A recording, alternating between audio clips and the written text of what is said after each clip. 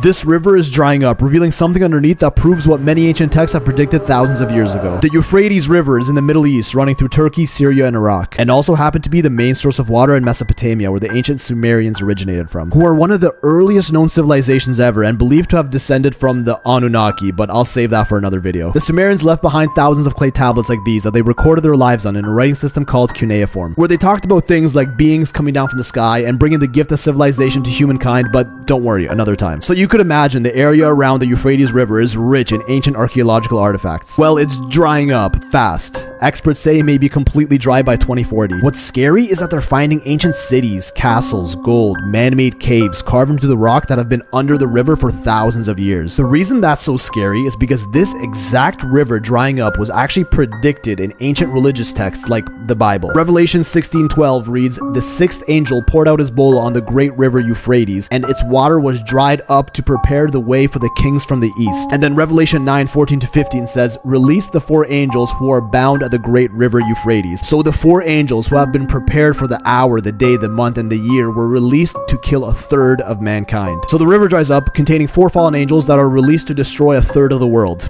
Nice. And it doesn't end there. Even the Quran mentions this river, saying, "The hour will not come to pass before the river Euphrates dries up to unveil the mountain of gold for which people will fight. 99 out of 100 will die in the fighting, and every man amongst them will say, 'Perhaps I may be the only one to remain alive.'" Different, but kinda similar-ish idea. Now, I'm not here to get into a religious debate. My point here is that ancient historical texts written hundreds, if not thousands of years ago, do talk about the Euphrates drying as a significant event, leading to the wide-scale destruction of humanity. Man, these videos have been dark lately. Ancient relics like those found in the dried river hold immense value to historians as well as religious scholars and groups, like the Dead Sea Scrolls back in 1947, where a group of teenage shepherds came across a bunch of old clay jars in some caves along the Dead Sea. The clay jars were filled with old tattered up scrolls with Greek and Hebrew writing on them, which turned out to be some of the oldest recovered written records of biblical text ever, over 2,000 years old, containing both exact excerpts from the Bible as it currently stands and uncovering entirely new, previously unheard of biblical writings like the Book of Enoch, which talks about some crazy stuff that went down. I can see why they took it out, but I'll also tell you all about that in another video. These scrolls were discovered in the Qumran caves in the Palestinian territory of the West Bank, a similar geographical region as the Euphrates River in 1947. And guess what happens just a year after these were discovered in 1948? Israel officially declares independence of their land, where they claim these scrolls were found. Good timing, right? For the next 10 years, they continue to uncover more and more scrolls in the area in an attempt to establish religious dominance over their history. More recently, in 2021, they found new Dead Sea Scrolls in caves south of the original location, over 60 years since the originals were found. Here's where it gets interesting. Along with these scrolls, further excavations revealed 4 2,000-year-old Roman-era swords in nearby caves, which are thought to have been stashed in these caves during the Bar Kokhba revolt, an armed Judean uprising against Rome in 132 AD. So, Roman-era remains can lead to archaeological discoveries of religious relics like the Dead Sea Scrolls, and possession of these relics equals a source of dominance among religious groups. Keep that in mind. Now, the real kicker, just a few months ago, an entire Roman-era cemetery with over 100 tombs was unearthed in a nearby region. Where exactly? Oh,